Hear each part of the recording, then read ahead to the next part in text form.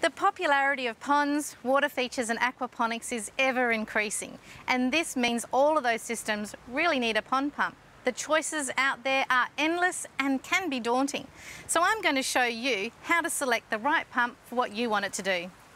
So there are three main water pumps on the market. There's a water feature pump, a fountain pump and a dirt water pump. First of all, the water feature pump.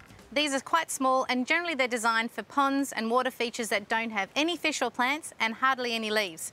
They've got a flat plate at the front and a dial, which means you can turn it up or turn it down.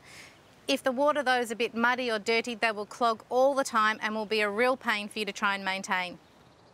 A dirt water pump is exactly that. It's designed to be in dirtier, muddier areas, and a lot of the times that's exactly what the bottom of a pond is going to be like.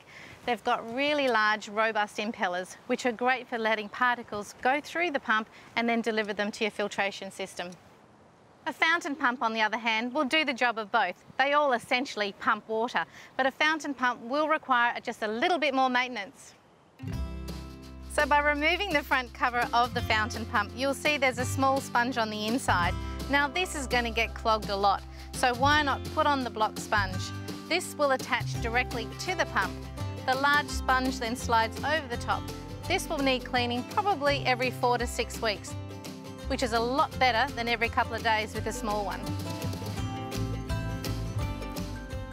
So on any fountain pump, you'll be able to fit a block sponge. Obviously, there are different size hoses for the different size pumps, so check that out first.